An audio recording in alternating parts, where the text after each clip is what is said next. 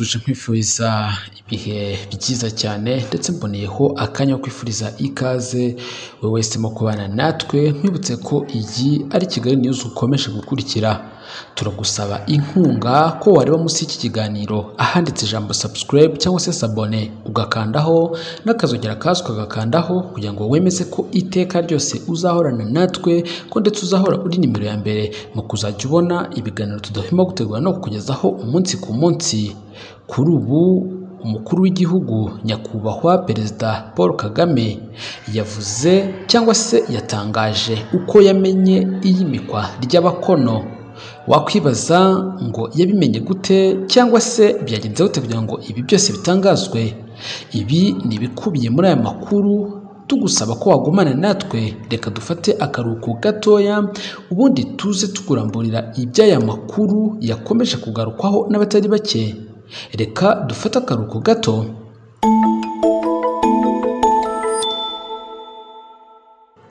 Nongeye kuguha ikaze nk'ibisanzwe. Iyi ni Kigali News ukomeje gukurikira. Iri ni ryo shakiro ryonyine ry'amakuru yizewe mu Rwanda. Uri mu bacikanywe bikomeye niba utarareba munsi y'iki kiganiro ngo dutere inkunga maze ukore subscribe cyangwa se sabone, kuko utajya ubona ibiganiro tubategurira kandi ari twebwe ba mbere mu Rwanda tubagezaho amakuru yose ndetse tukabagezaho mbere y'abandi bose. Kuri ubu umukuru w'igihugu nyakubahwa Perezida wa Repubulika Paul Kagame yatangaje uko yamenye iby'iyimikwa ry'umwami cyangwa se rya shefu w'abakono mu nama yabereye mu karere ka Musanze. Aha ni mu ntara y'Amajyaruguru ku mugoroba w'ejo kuwa gatanu tariki ya 25 Kanama 2023. Nyakubahwa Perezida Paul Kagame yagaragaje uko yamenye iby'iyimikwa ry'abakono. Inama yitabiriwe n'abavuga rikumvikana basaga 700 bo mu turere 5 tw'intara y'Amajyaruguru n'utundi 3 two mu burengerazuba ari two Nyabihu, Rubavu ndetse na Rutsiro.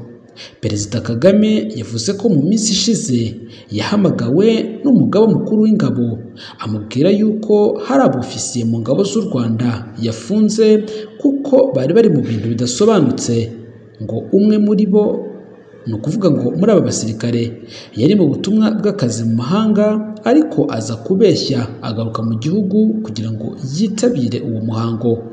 Umugaba mukuru w'ingabo ngo yabwiye umukuru w'igihugu ko ibyo bintu aba basirikare bari bagiyemo ari ibintu by'amoko, ko bifite intera ndende.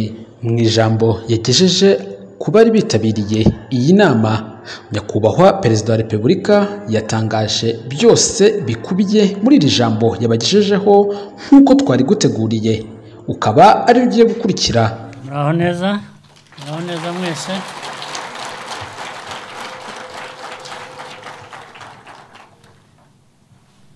Nishimye kubona uyu mwanya, ariko ndanabashimira ko mwaje ngo duhure tuganire byinshi byadufasha gukomeza kwiyubaka.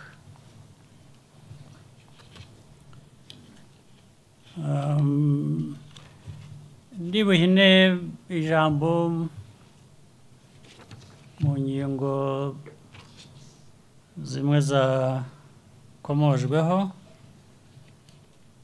Reka mbanze mpere ku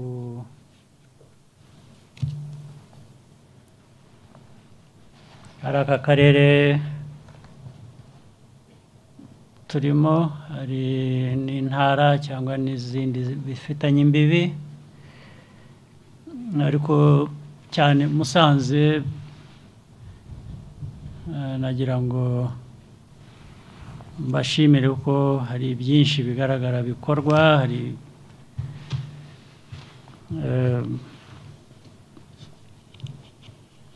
akarere karatera imbere,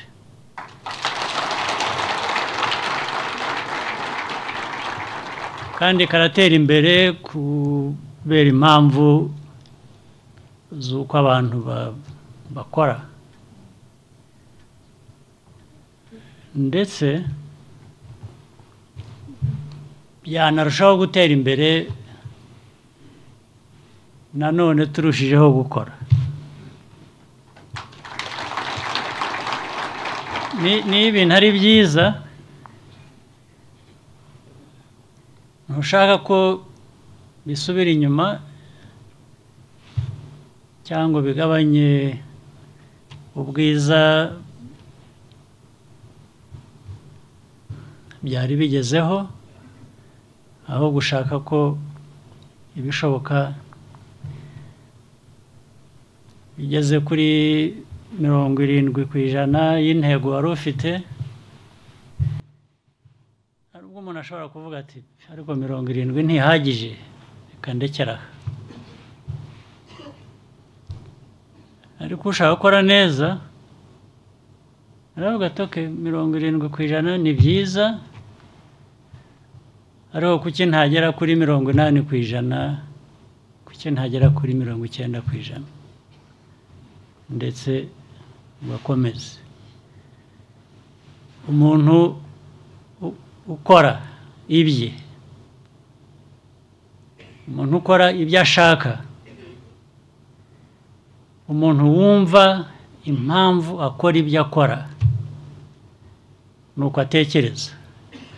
Ntagera kuri 70% ngo avuye atari ko 70% hose byinshi ntibihagije, ahubwo aravuga ati 70% niba bishoboka, aho na 80% ntishoboka, yayigeraho ndetse akavuga ati ariko banzaga naribeshye na 90 bishoboka ku ijana. Niko abantu bazima niko bakora. Kandi jye nibwira cyangwa nibwiraga ko tugomba kuba turi abantu bazima.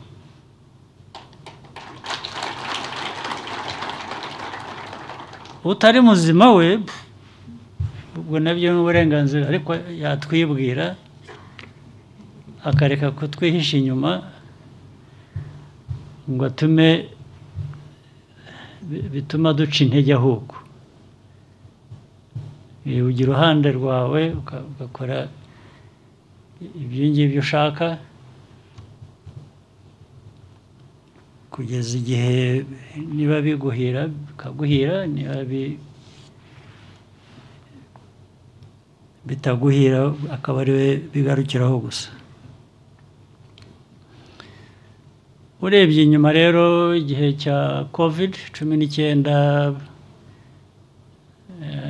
ari Musanze, ari igihugu cyose, ari byaratudindije, biratuzahaza, ibintu mbese ubuzima busa nkaho bunahagaze. Ariko ubuzima bwarongeye buragaruka, twavuyeyo ndetse mu bice byinshi hari ahantu bamaze kugera uko ibintu byari bimeze neza mbere na COVID itaraza, cyangwa se barengejeho. Nibyo twifuza rero nk'igihugu, gukomeza iyo nzira ndetse tugahora twiteguye ibizazane nk'ibyo bishobora kugira bityo bikabaho bishakiye, tudafiteho imbaraga zibibuza, ariko tugomba kwitegura ibyo dukora byose.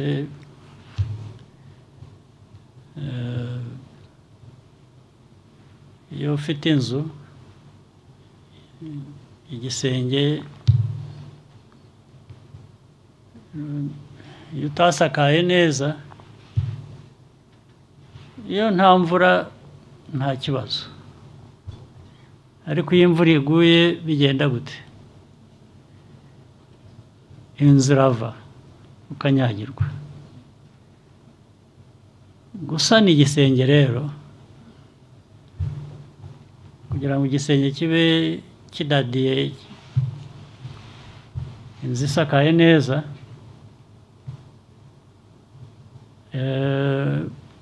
kugira ngo utanyagirwa imvura yaguye ntabwo ubikora mu mvura ahubwo ubikora mbere y'imvura kugira ngo witegure imvura niramuka iguye isange inzu isakaye neza. Rero natwe ibyinshi dukwiye gukora dutyo, dukwiye gukora tuvuga ngo ariko ibyo dukora ni ibintu bihagaze neza ku buryo iyo hagize ikiba tudafiteho ubushobozi nticyaza ngo kiduhitane, ugahora witegura. N'ejo bundi muri ibi bihe bishize ya ziriya mvura, imyuzure, imiyaga, ibiki byaje bigahitana abantu,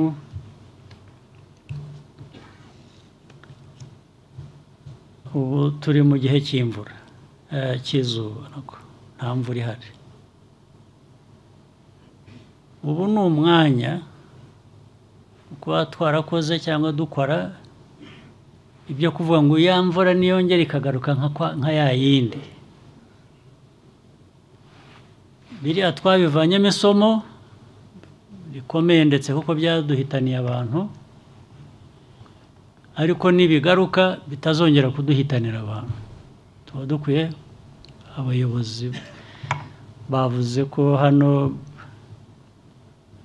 bavuze ko harya ari abavuga rikijyana rikumvikana cyangwa ibintu nk'ibyo, ariko mujye mubyumva neza. Niyo mpamvu abantu bavuga rikumvikana mukwiye kwitonda cyangwa se murabo kwitonderwa,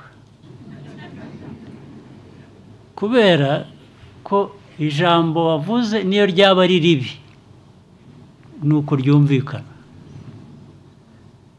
Iyo ari ryiza ni amahirwe. Ntabwo rero ntimuzabitware mutyo gusa, abavuga rikumvikana wavuze iki ahubwo? Ugomba kwibaza abavuga rikumvikana bavuga iki, babwirwa iki, kugira ngo nibabwira n'abandi babe bavuga ibintu bizima. Ndaza kubigeraho ibyo abo bayobozi bavuze,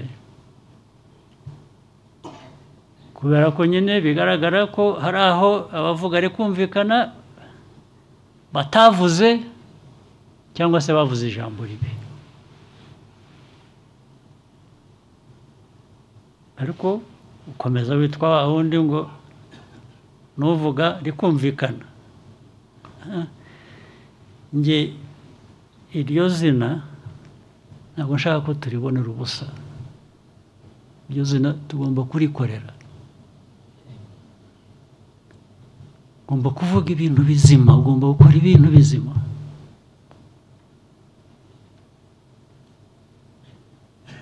Naho niba atari byo ntabwo uri muri ba bandi bavuga rikumvikana.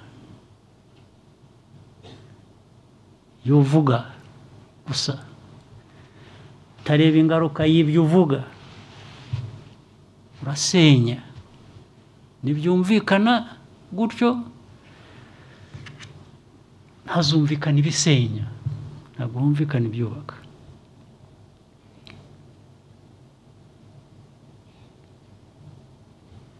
Nahereye rero ku bikorwa twe kuba dukora.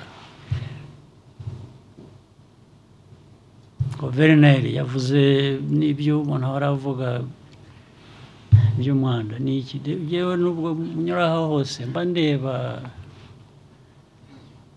hari ibintu bimwe, urumva ntabwo dushoboye ibintu byose, ntabwo dufite amikoro ahagije gukora ibintu byose nk'igihugu ngo tubigeze ku baturage uko bikwiye. Twifuza kugeza ku baturage ibintu byinshi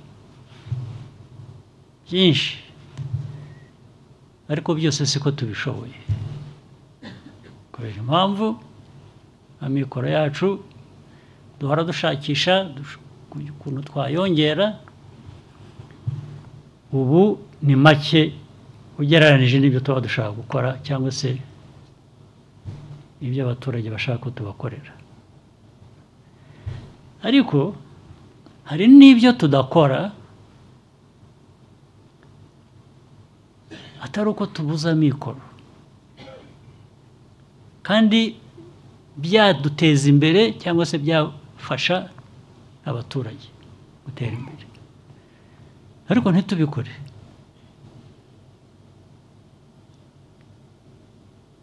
Ubu koko n'aha twicaye muri hema, ubu kuri sukura nabyo dutegereza uduha inkunga wo hanze gusukura hano ihema twicaye hano,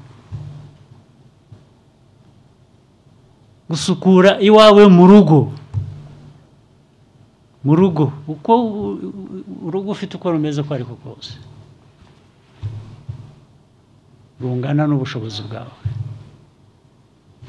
Gusukura urwo rugo birashaka imfashanyo iva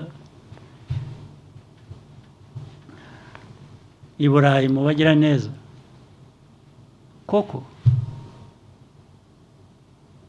ariko kandi tuzi ko bimwe bijyana n'ibura ry'isuku bidutera indwara zikakwicara abana, abavandimwe, umwe mu muryango, bitewe n'umwanda gusa utakubuye kubera ko wari utegereje ko hari uzakubwira cyangwa hari uzagufasha, uzaguha imfashanyo. Koko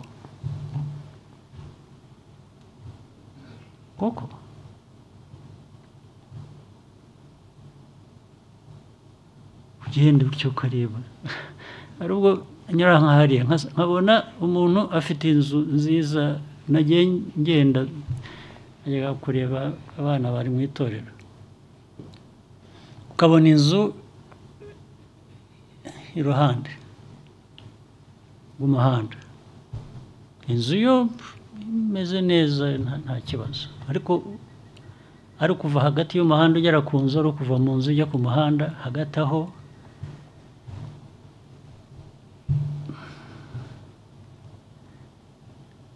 bitari ngombwa ko hagomba kuba hasa hatyo, nyiri iyo nzu mu mikoro ye make ashobora kuhatunganya.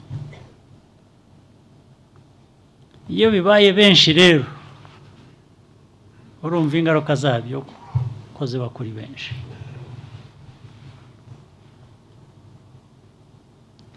Ibyo icyo bidusaba ni umuco gusa, umuco wo kuvuga ngo icyo nshoboye ndacyikorera, kandi icyo nshoboye gifite akamaro, kuki ntagikora? Icyo nshoboye cyankiza indwara n'abanjye, kuki ntagikora? Kuki ngomba gutegereza ko hari undi muntu uza kumbwira cyangwa uza kukinkorera cyangwa uza kumfasha? Iyo uhereye aho udashobora rero kugira icyo ukora nk'icyo, uko bizamuka ibindi byose tuvuga twifuza kugeraho nk'abantu, nk'igihugu, nk'imiryango, ntabwo tubigeraho. Niyo mpamvu ntabwo ari u Rwanda gusa ruvuga, dusangiye ibibazo n'abandi benshi. Ubu ariko mujya mugira umwanya mwibaza ko muri aha mwese abavuga, ariko n'abavuga ariko ijyana, mujye munatega n'amatwi mwumve n'ibyo abandi bavuga, ntibizabe kuvuga gusa ngo ngo ryumvikane ahubwo nawe jya wumva natwe tujye twumva ntabwo ari ukuvuga gusa ngo tubwire abandi twe kumva ariko reka mbaze noneho ikibazo uru Rwanda tumaze imyaka ingahe twitwa ko dufite ubwigenge 60 n'ingahe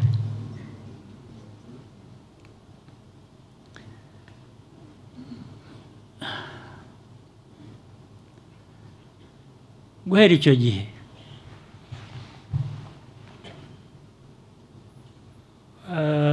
abandi nabo bafite aho bari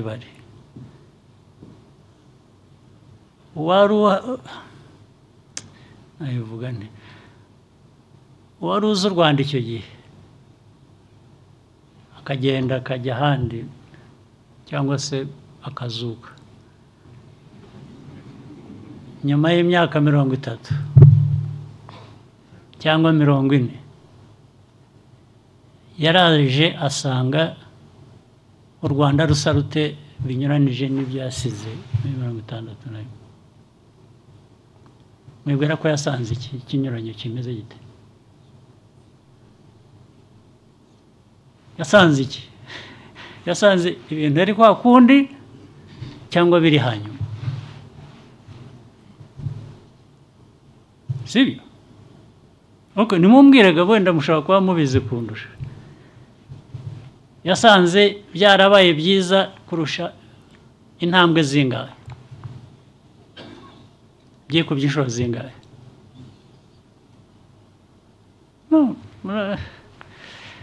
abanza ibyanjye byananiwe kumvikana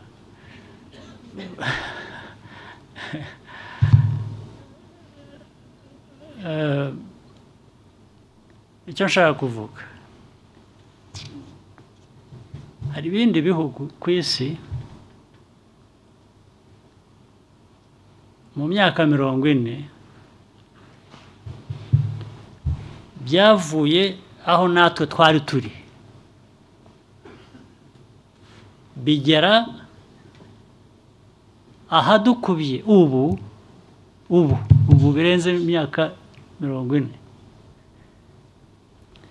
aho turi ubu twitwa ngo hari intambwe twateye nyuma y'ibyago igihugu cyagize muri 1994 harakongeye kazamukaho nabwo ni gato ariko aba twari ku rugero rumwe hari ibihugu bimwe bigeze ahantu hadukubye inshuro 500 murabyumva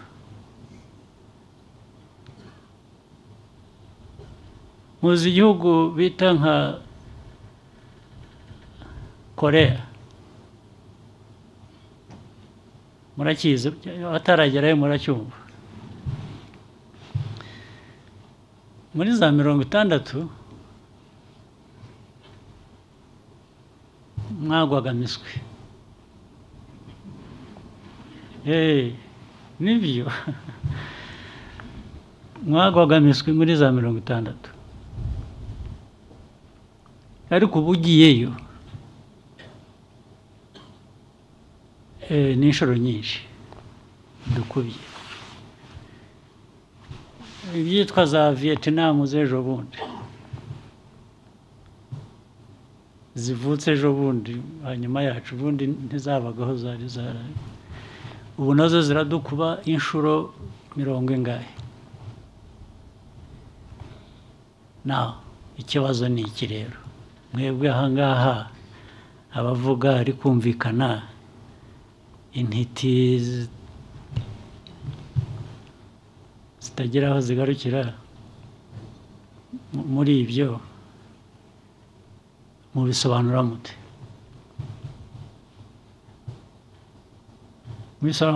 twaravumwe n'umuvumo dufite ni ukubishima ibyo uko tumeze mwibwira ko ari iki munsobanurire ngenda kibaza singisobanukirwa ariko nageraho nkabona ibintu bimwe nkakeka ko ari byo bishobora kuba binadutuma tuguma inyuma ntituve tugakomeza tuzenguruka mu bukene gusa. Kuko niba hashize imyaka 5 tuvuge reka mvuge uyu munsi cyangwa mpere ahantu runaka mwaricaye abayobozi murasezerana murumvikana muvuga ikikwiye gukorwa rwose mubishyiramo amafaranga mubishyiramo ibitekerezo mushyiramo ubumenyi mufite muravuga ngo urareba igikwiye gukorwa ni iki uzagikora n'uyu dore uko bikorwa inama niyi turarangije tugende tuyikora ukagaruka nyuma y'imyaka 5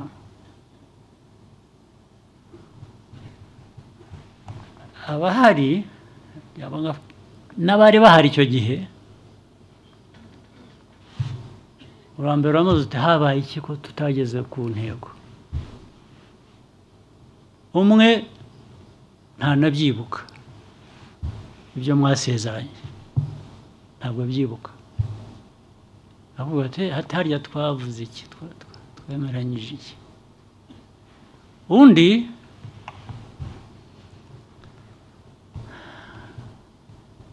arakubwira aturabizi ati nagize ngo ubona uvuga ngo nagize ngo undi yarabikoze eberekeye undi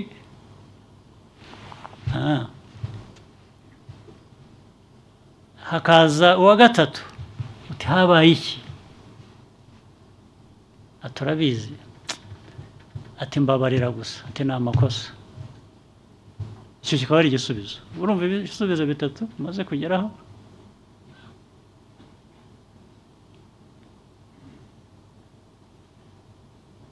undi wa 4 atari ko ati twabuze amikoro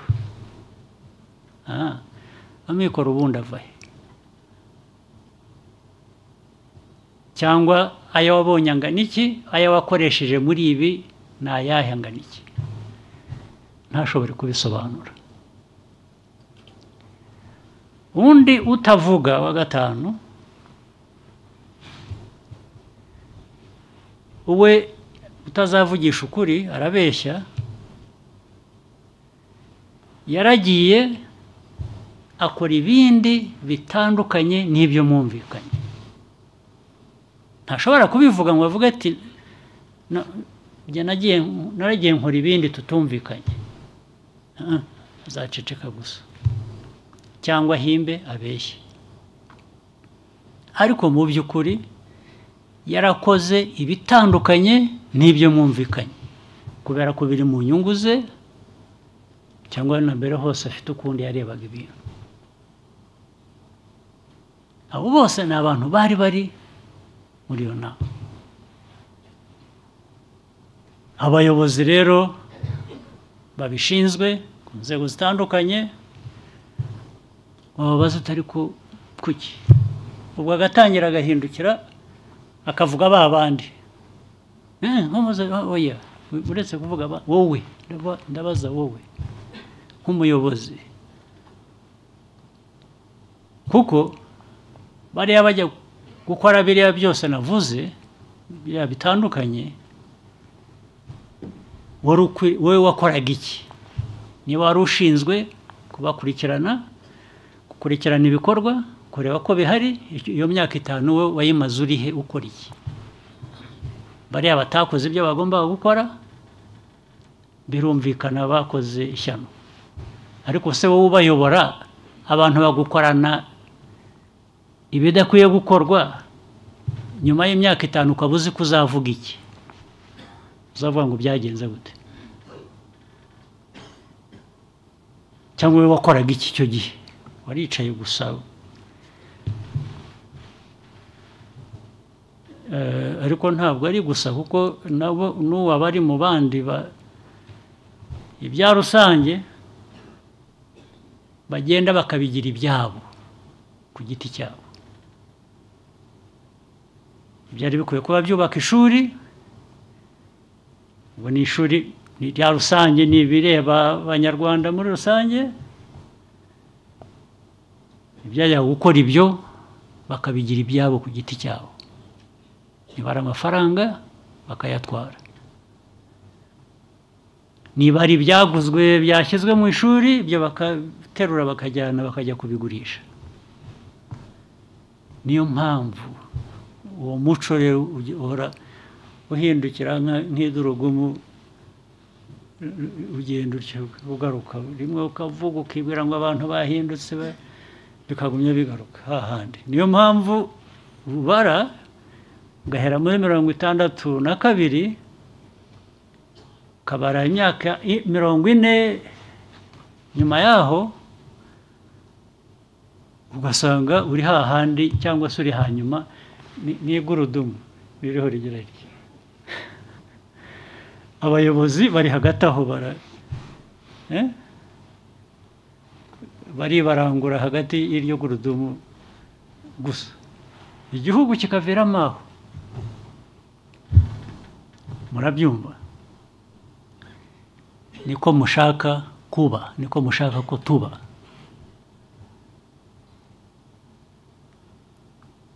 Mushaka ko tuba dutyo.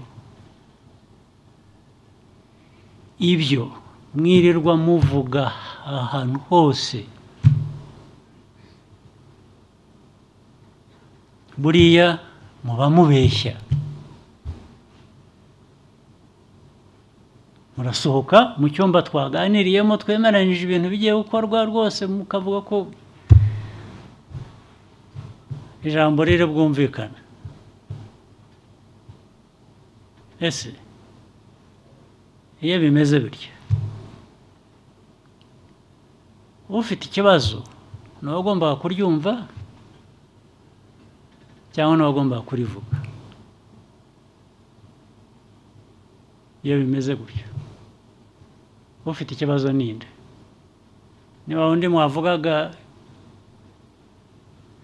abavuga ijambo rikumvikana nibo bafite ikibazo, cyangwa se ni abagombaga kumva rya jambo? Ariko ndibwira ko ari bombi. Ariko cyane cyane ni abagombaga kuvuga ijambo rikavamo ibikorwa, kuko niyo nshingano mufite, niyo nshingano, niyo mpamvu mwicyaha ngaha mwebwe. Ntabwo twashoboye guhamagara rubanda rwose ngo ruze, murabahagarariye, nimwe bakuru babo. Iyo uhagarariye umuntu, iyo uhagarariye ikintu, ntabwo ushobora kugenda ngo uvuge ngo wowe utangire uvuge nabi abo uhagarariye, cyangwa uvuge ngo nibo bananiwe. No, niwe wari ubahagarariye, ariko ntabwo nibo bananiwe, niwe wananiwe.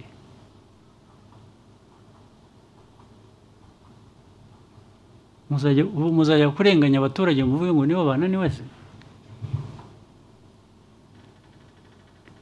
Mwebwe se bigende gute?